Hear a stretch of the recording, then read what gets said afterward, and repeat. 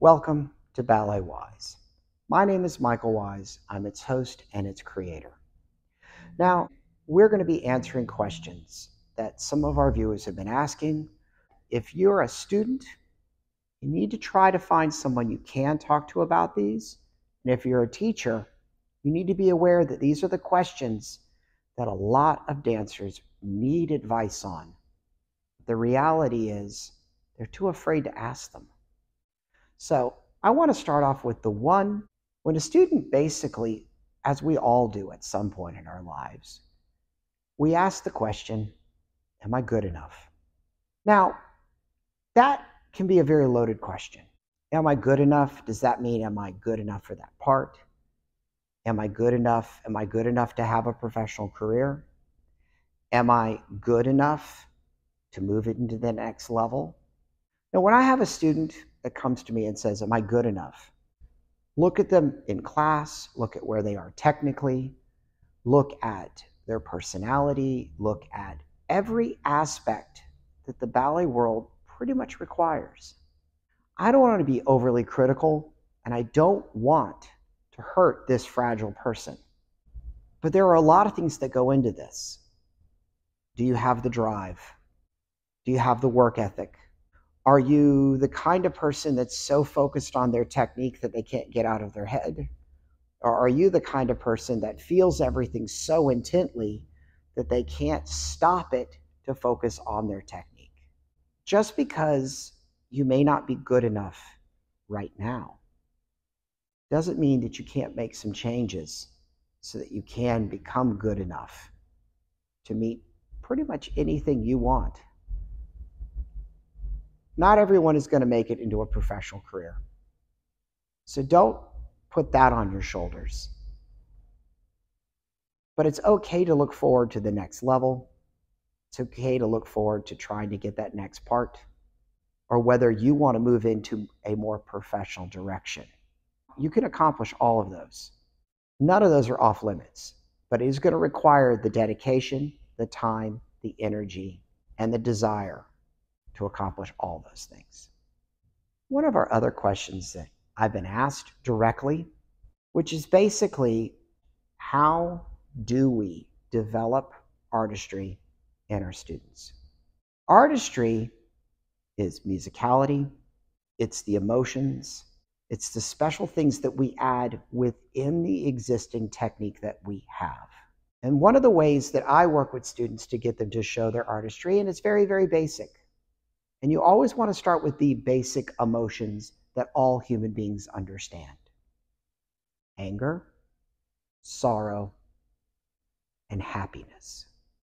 Now, understanding that you can do a grand battement combination because it has to have that energy, it has to have that flair. So what emotion do you think would be appropriate for grand battements? Try doing a grand battement combination and feel the anger. Don't just think about being angry, but genuinely feel some anger. Put it into that movement. Use it. That's what artistry begins with. Your musicality is going to change because you are attacking it. Or do an adagio. But now I want you to do the adagio, and you know the combination. But now I want you to do the adagio like you're really, really sad. Like you're sad to see someone go. Use experiences within your own life to dictate what that sadness may represent. And when you're doing your adagios, try to incorporate that feeling, because you're going to find you will breathe differently. You will move differently. Your head and your arms will move differently. And you're going to be able to, if you can feel it, and I mean really feel it, so will everyone else. You can't be afraid to show your emotions. You cannot be afraid of being judged on your emotions, because as dancers, our emotions are what set us apart. Our emotions, how we feel, what we feel, and being able to use those feelings to influence the way we do a tendu or a port de bras is what really is going to make so many more of your teachers, directors, and even the students in the room.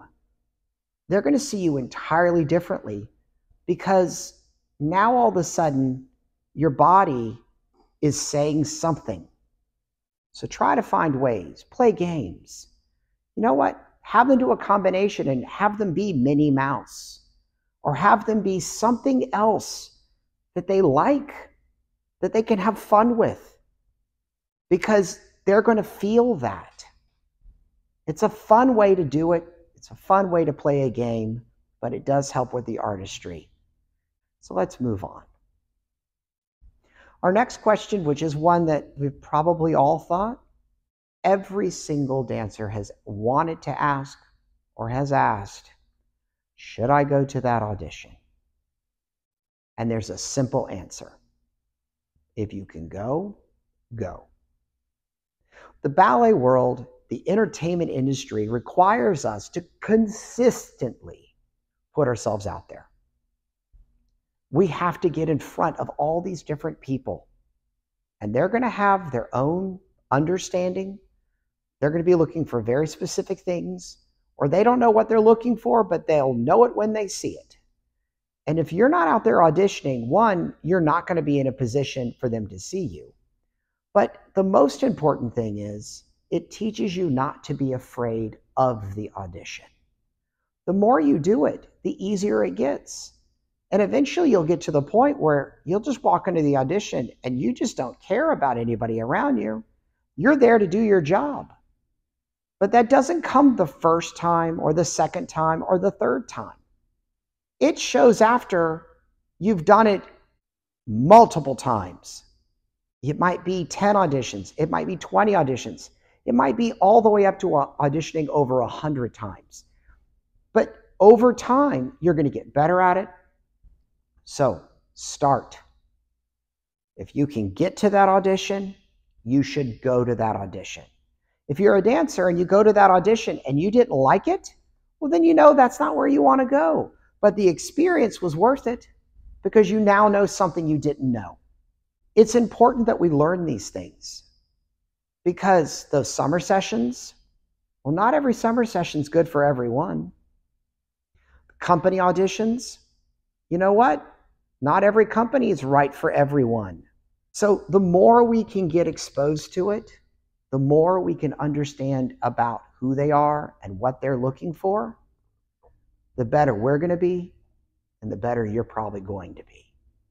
Now, we all deal with this. The ballet world breeds this. We're always going to be judged. We always have expectations that we have to live up to.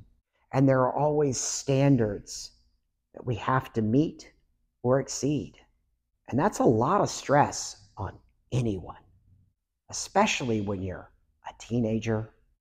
If you're a professional dancer, that's your daily life. These are all things that quite often dancers don't know how to address or how to talk to someone about. Understand what matters, because we can't change the fact that we're going to be judged. People have expectations that they want to see from us, and then the standards that we all have to live up to. We can't change that. But what we can do is we can believe in ourselves. Now, I realize that's easier said than done. But if you believe you're worthy, if you're working at your hardest, if you're giving everything you humanly can, that quite often leads to you becoming more confident because you will have more accomplishments. But don't let yourself move into the position of being desperate. And you're always looking over your shoulder for the next answer that you don't have a question for. The reality is, and like I've said this before, the professional world in classical ballet is not for everyone. And do they have unrealistic expectations for all of us? Yes. But the reason why those expectations are there is because there have been people that have not only lived up to those expectations, but exceeded them. And once you're able to rise up, have that confidence, you might be able to set a new standard for the next person. I used to always like to say, and I train my students this way, your job is to get an opportunity, but you have to be prepared for that opportunity. But once you get that opportunity, you should feel sorry for the person who's coming after you, because you're going to blow it out of the water. I realize it's a very positive approach when you look at the fact that being judged and having unrealistic expectations and standards, they in themselves aren't positive ideas, but how you approach them can be. I can't change the fact what people are looking for. All I can do, work on myself, be more confident, and show them the best of what I have to offer. Other than that, I can't change what they feel or what they hold me to. And one of the hardest questions, but one of the questions that every single one of us has dealt with. In the ballet world, we deal with depression, we deal with fear, we deal with anxiety. If you're a student and you feel like you're dealing with those, you're not alone. Talk to people. Whenever you're going through adolescence, you're going to be dealing with a lot of these emotions, regardless whether you're a dancer or not. But all dancers deal with these. Because of the fact that we're constantly always asking for the approval of others, we can develop fear. We can develop anxiety because we don't feel like we're living up to the expectations.